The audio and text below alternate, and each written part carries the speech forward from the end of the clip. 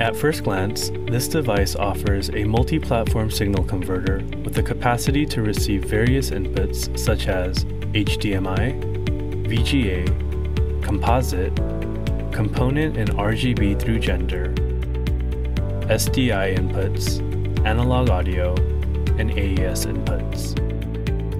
On the backside, output signals for each of the input signals are available, allowing users to simultaneously send out signals via any of the output channels, as well as a selection wheel to navigate the menu screen with a cursor. Menu options can also be selected via the touchscreen capability on the main display of the device. A test pattern of standard color bars is pre-programmed into the device's internal memory. New features include the ability to select between 422 or 444 in the color mode menu. This device offers the ability to select between a standard 4:3 ratio output, widescreen 16:9 ratio, or bypass through the ARC mode.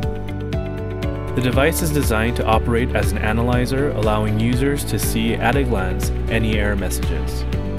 Further, for SDI cables, this device is able to analyze cable lengths being used.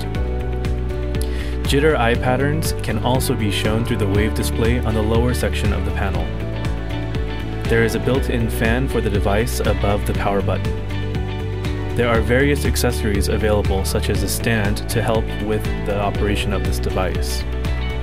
One of the most interesting features is this device's ability to mirror what the user is seeing on the small display onto a larger screen in a broadcast environment while continuing to send output signals to multiple displays.